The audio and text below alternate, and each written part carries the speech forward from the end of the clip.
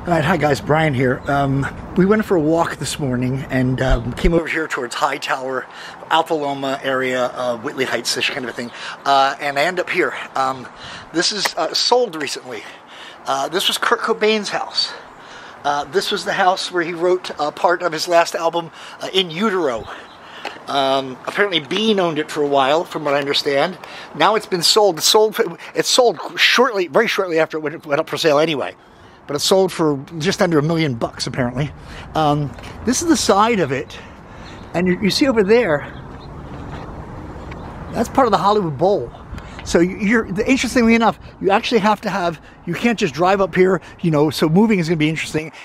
They said in the articles that I've read about it, real estate people, see, look at all the land it has. It's got a lot of land. But what I read about it, it says it needs a total redo. I mean, first of all, it's not going to take normal financing, they said. That's one part of it, because it has to be redone so much.